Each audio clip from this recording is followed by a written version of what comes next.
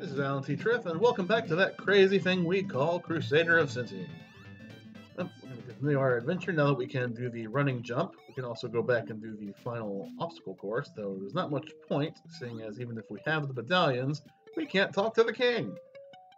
Okay, we're just going to hop over this little shrub here, and boom! Slime!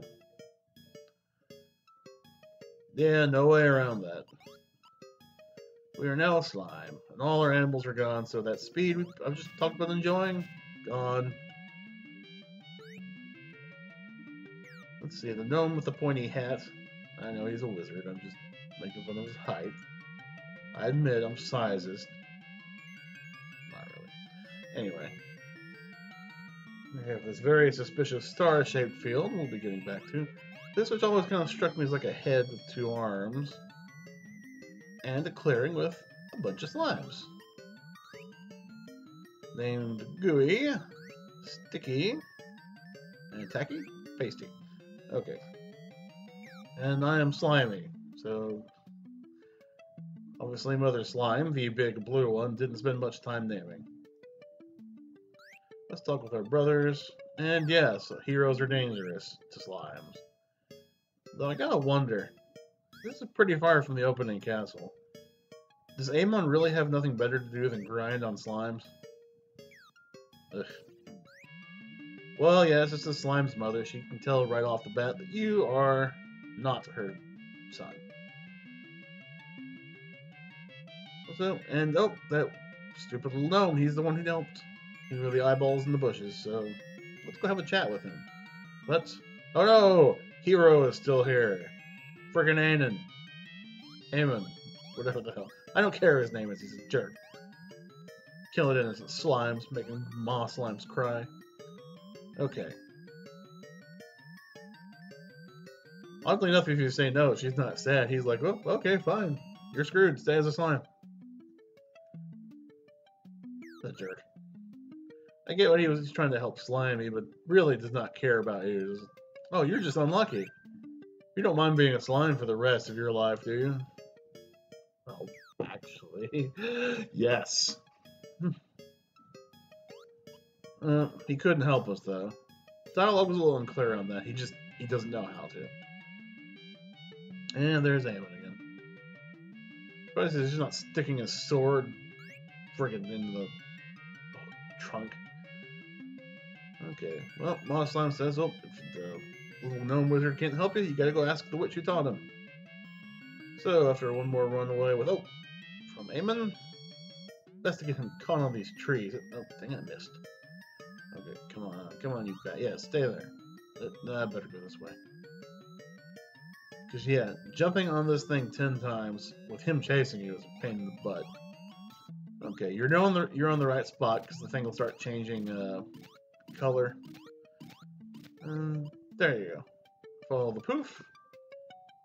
And it should bring us right to the witch's house. Okay, witch's house. She just looks at you and knows that you're not, again, that you're not slimy, that you're a human, and she knows that her stupid apprentice changed you. Again, you can say no, but you can't progress in the game as a slime. So, we gotta do a little test.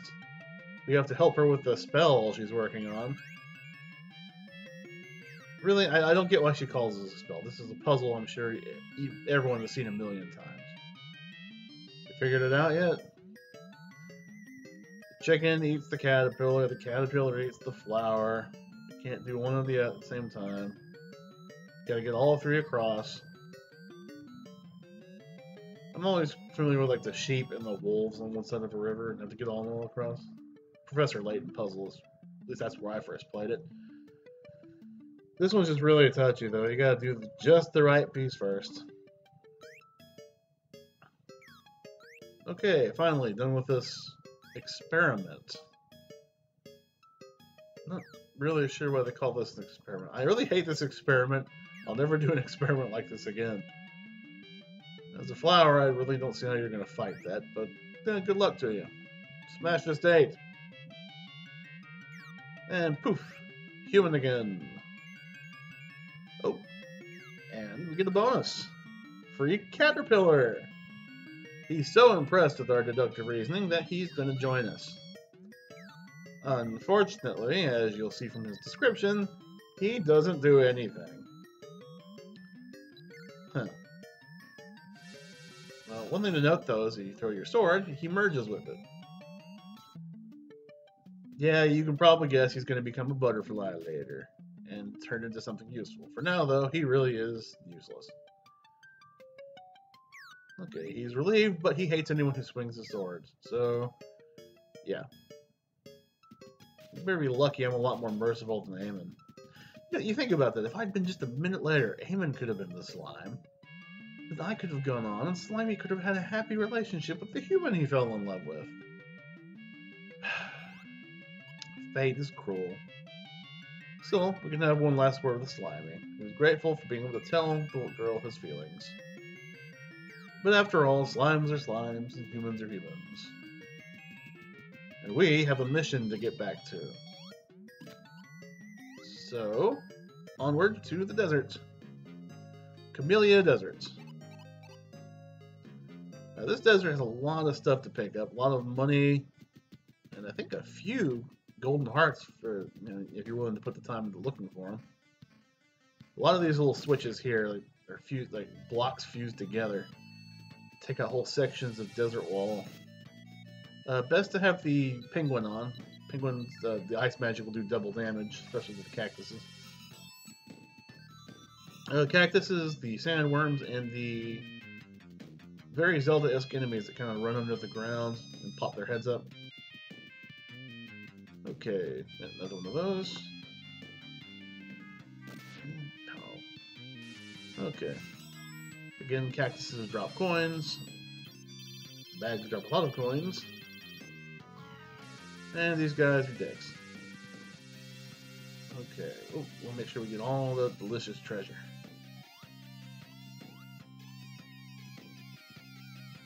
Not to date this, but speaking of gold, I saw the preview for the new DuckTales looks like it's coming out. I gotta say, it looks pretty interesting. I grew up on DuckTales and Darkwing Duck and all those great Disney time cartoons. I'd love to see him go back to that. Let's see. Second part of the desert.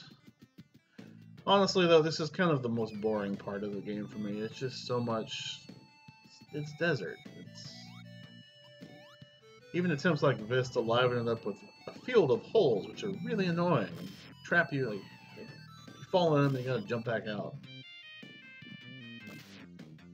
Oh well.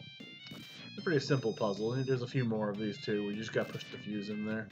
But it can be confusing, because if you've done the second training course, or it might be the third one, you'll see a puzzle where you have to link a bunch of blue blocks to create like a fuse by putting the red block on the very end.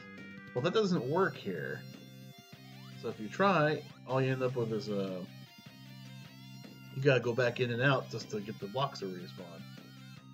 Maybe I'm wrong with that. Maybe the way I did it back when I was a kid, I just did it wrong and it didn't work as a fuse. I don't know. Okay, before we do this, we need to run over here. I think there's more treasure to be had. More treasure is always good. It's hard to explain maneuvering through these little sand dune whirlpool things without actually having experienced it. It's very rubber bandy. Okay, field of spikes, which I quite frankly can't be arsed with at the moment. Fortunately, the golden apple will always fill up your health, so that's good. This should bring us right back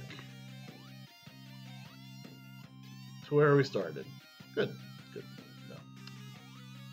Back to the whirlpools and to this little spot right here. Just get here, I'll jump over here and... Okay, I should have had the spoil equipped. Yeah, okay. That takes care of that wall. Okay, we're gonna have the X. We got an AP A-P-T-T-E. Apt. Apt? I know in the American version it actually spells out Atlas, so I'm guessing this has something to do with the production company. Guess you could say it's apt. No. Money! Okay, getting close to the end of the desert now. This is the last screen. Okay, we got a fuse puzzle here. You can do it pretty much either way. Either push that red one all the way next to that spot to clear it off, or alternatively, just take the other path. In fact, I think I've screwed it up, so let's go ahead and go this way. Pretty telltale path of where this goes. Though it does imply somebody's moved it there fairly recently. Probably that douchebag Eamon. Seriously, Eamon, what the hell? Picking on little slimes, making the slime bomb cry. What a dick. Okay. Let's clear this area off. Any luck, there might be a little more money over here. Okay, oh, I do need the squirrel now. Let's see. Pop one here. And boom. And spikes. Okay, no treasure. There's a wall, though, surrounding a settlement that has nothing there at the moment. An abandoned settlement. Still, wouldn't be thorough if I didn't at least give you a look at it. It is something we'll be coming back to a bit later. For now, though, it's basically just an empty town. I always thought they could have put something here. I mean, the next visit you have explains why there's nothing here. But at the same time, you're not that far off from another settlement. There's a small oasis. Well, it's a settlement of monsters. Or a settlement of animals, I should say.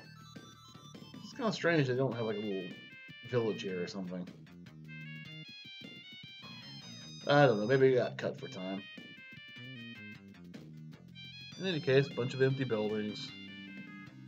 Ruins of sorts, and this tablet-looking thing here, which doesn't do anything. Infuriated the adventure gaming sensibilities of my young self. Anyone who's played King's Quest understands. If you see something that looks out of place, you're going to poke at it and try to pick it up. If you can't pick it up, you try to use everything against it. Okay, well, we got just this other settlement now, which I believe is over here. Little oasis with a taper. Taper. And a sea monster living in the water.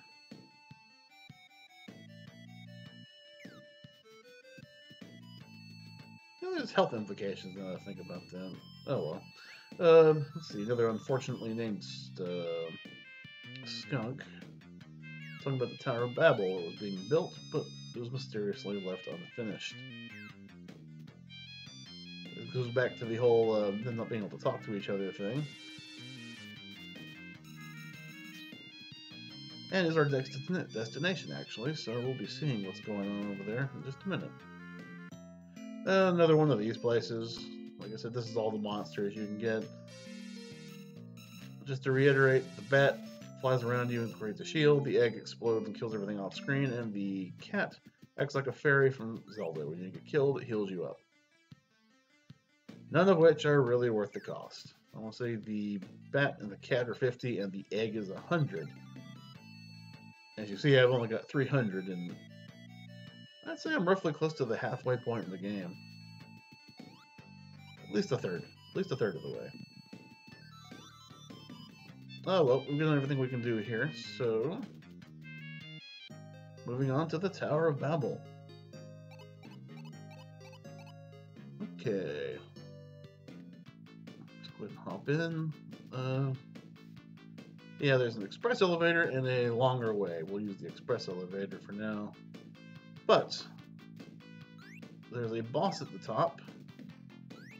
Yeah, still can't talk to anyone. Okay. The boss here at the top, but we will deal with that next time.